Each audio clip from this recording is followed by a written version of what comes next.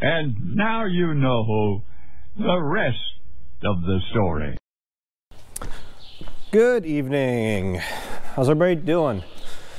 Well, I got the 82 here. Ryan actually had it running here earlier and pulled it out. Had the engine running, got it warmed up. I just pulled the plug on the engine oil. I'm waiting for that to drain out. Caught most of it, but I did have a little bit of overflow. The engine here, I mean, because harvest was terrible, we gotta go through and hit this with the air hose, get all the bigger pieces of residue out. I mean, this used to be called trash when I was a kid.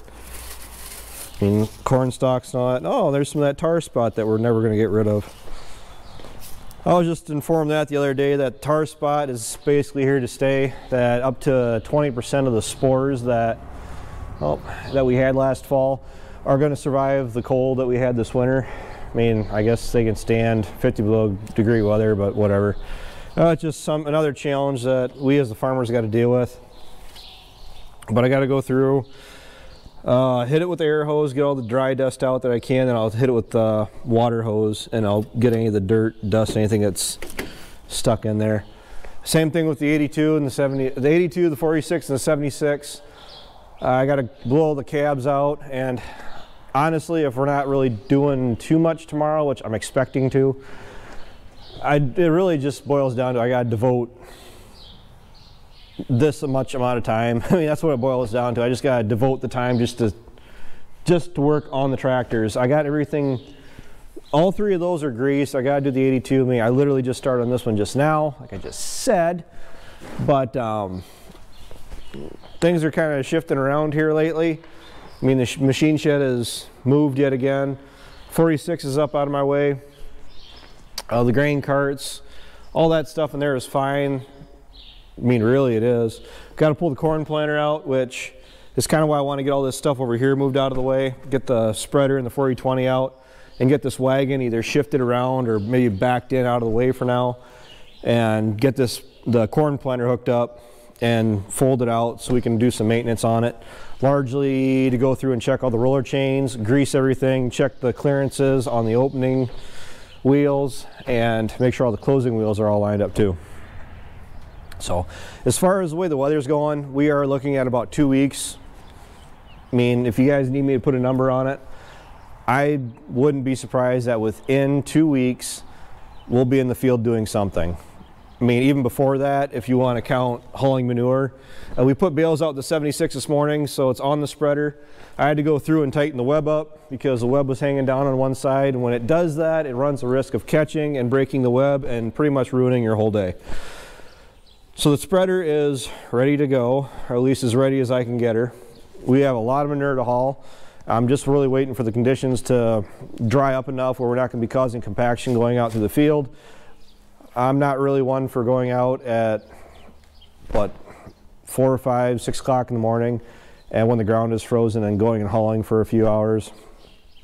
Myself, I'd rather just wait.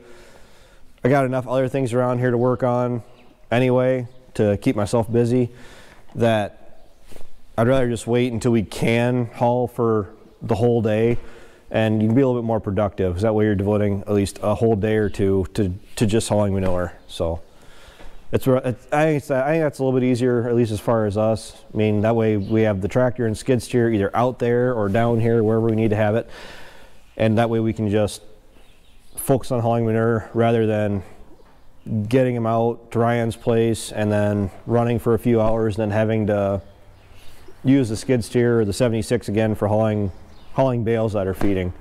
So that's just where I stand on it. So manure spreading videos, I'm sure, are coming. We got to seed down a bunch of waterways. We got to seed down a bunch of new seeding, and that is why the grain drill is currently phone's going off. Just give me a second. Okay.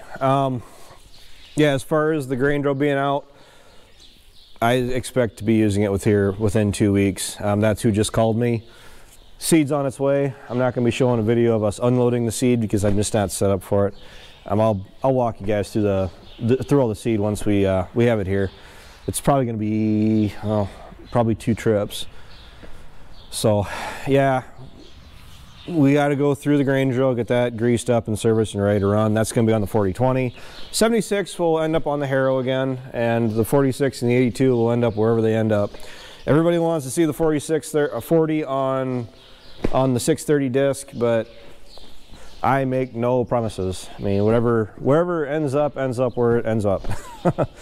So really, where we're at right now on the calendar, and for how nice it's been out, I mean, it's beating last year as far as the start of spring. Last year, the winter wasn't quite so terrible, but it also lasted longer, because I think we were into the second week of April, and it was just still cold and froze and miserable. Well, Jake brake clear right down to the Rockville, so. Yeah, there's going to be a lot of last-minute maintenance going on here, I'm afraid. At least, not necessarily last-minute panic, but just last-minute, where last couple of years we've been getting the corn planter out the 1st of March, and it is coming up on the 1st of April. It's just that we don't have to do as much extensive work to it as we did the last 2 years. 2 years ago, we had to put the wiring harness, change the wiring harness out and get it set up for the ag leader monitor and everything. Last year was actually significantly worse. It might sound bad saying that. But we had to set it up for fertilizer, and that was a pretty well drawn out process. So at least that's done. The fertilizer works great. I mean, I wish we were putting liquid down years ago. I mean, back before we were even doing solid fertilizer. So yeah, it's just like right now, I like to be hauling manure.